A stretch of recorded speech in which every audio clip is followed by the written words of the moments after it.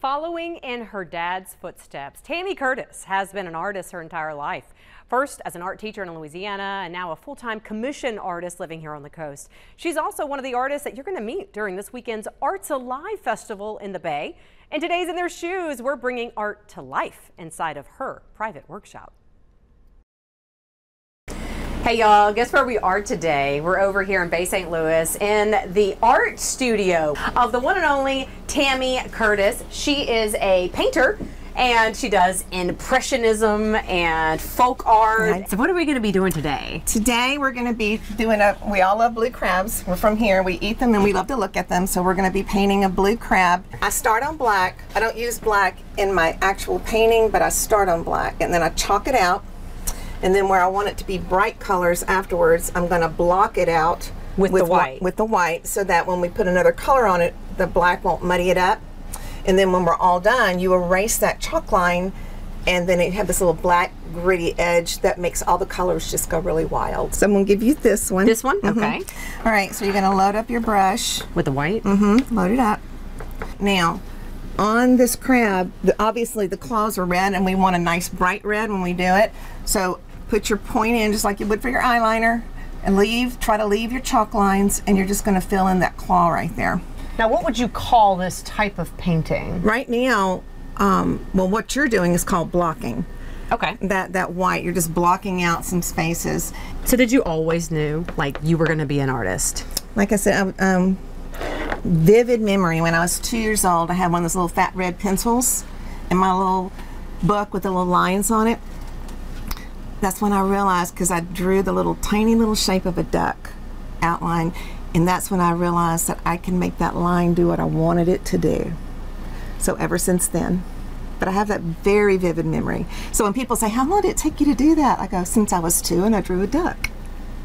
When I used to teach, you know, kids would finish a lesson and I would have the next art. They would have all these art lessons. Like when they finish one, they'd go with another one. And they go, oh my gosh, Miss Curtis, when are we done? I said, you're never done.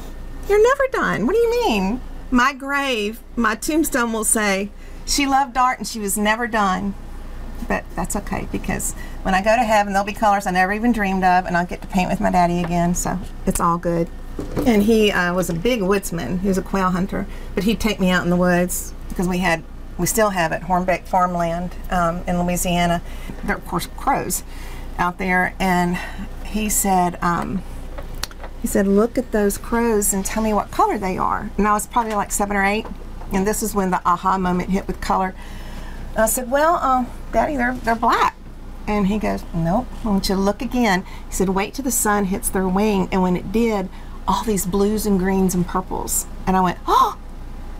And that's when I realized there's so much more into color than we realize. But that's indelible in my mind forever. That and the duck. Yeah, oh yeah, the duck, yeah. Can't negate the duck. But I've never done a yellow background on a painting. You haven't? Mm-mm. What are we going to name our crabs? Well, they're definitely Bayou Brothers. Oh, I like it. Can we just leave it there? The Bayou Brothers? The Bayou Brothers. I think we're just about there, Jaimee. I got to sign it. You do have to sign it. Where do I sign?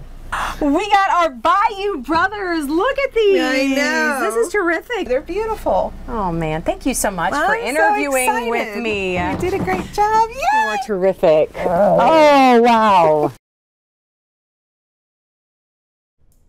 Oh, it's really neat interviewing people and understanding more about their story, and it's something you can get a lot more of this weekend in the Bay. The spring tradition is continuing. Arts Alive returns to the Depot District.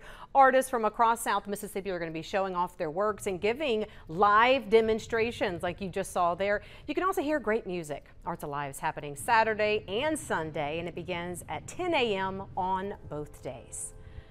Well, good morning.